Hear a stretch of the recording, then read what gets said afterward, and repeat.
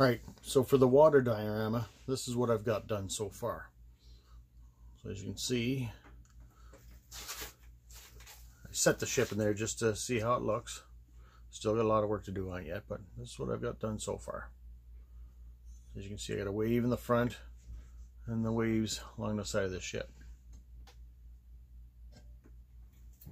So far I think it's come along pretty good. It's my first one, kind of an experiment. So what I've used, I'll just pull this back a little bit so you can kind of see here, but what I used to do this is, as you can see here, this piece here, this is just a picture frame that I bought at my local thrift store. Cost me I think 20 cents for the picture frame. And then I went and bought some of this stuff here. So with this, I put the base in there, cut the ship out, or the hole out for the ship, and got that done, put that in there. And then what I did after that was I took some of this here stuff, Dry X spackling, goes on pink, and when it dries it turns white. So I use that, and with that I was able to make these waves along here, here, here, here, and on the other side and here. So I kind of bunched up for that. So then after that was done and dried, I went to my local dollar store and I just bought some of this Decor Art navy blue craft paint. So I used that paint to paint the blue, and then once that was done, everybody knows about this stuff here, Mod Podge I should say, gloss luster. I used that stuff and I painted the whole thing, and so that's how I've got this effect so far. So now I think my next step is to work in along here and fill in these holes here, this gap here. I'm going to I think use this stuff here, clear silicone.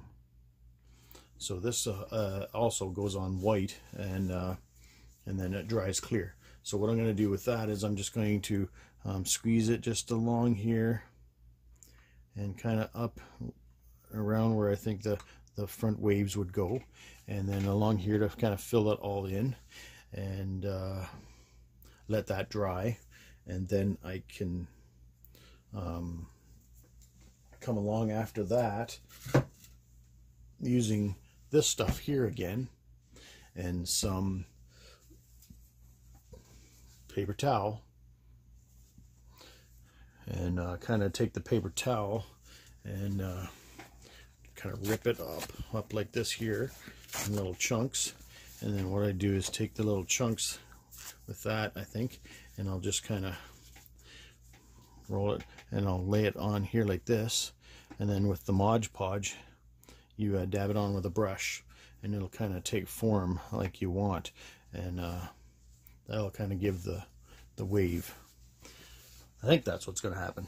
And then after that I will come along with some white. Well, I don't have any here right now, but some white craft paint.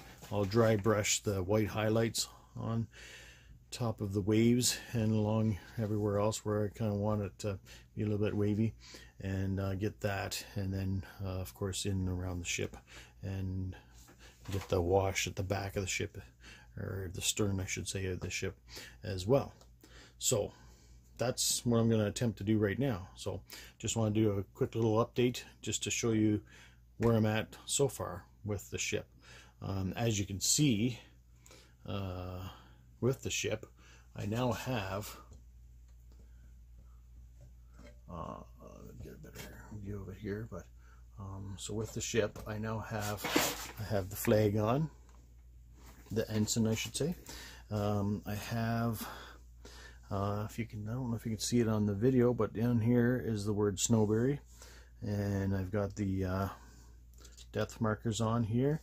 The hull number, there's one here on the back and on the other side, and then you can see right in here on the forward gun I have the duck on the front there. So that is all the decals that I had to put on. I do have the railings that I put in along the side here and along here, and whoops, up in here and here. Let me see if I can get a good move the video so you can kind of see that there. Maybe I'll move it up a little bit closer. Okay, so you can see, oops, sorry about that. You can see right along here is all the lines that I put in. So what I used for the lines is just some of this stuff that a friend of mine gave me. I'm not sure where he got it, but so that's this here, really thin line like this. As you can see, it is very stretchable. So that's what I used for the lines. The stuff that came with the ship, I think I've shown it on a previous video before, but this is what came with the ship. I didn't like it. I tried putting it on, it just didn't look right at all. So I think with this here, it's going to look a lot better. Anyway, that's just a quick little update where I'm at right now, and just look for some further videos on my diorama. Talk to you later.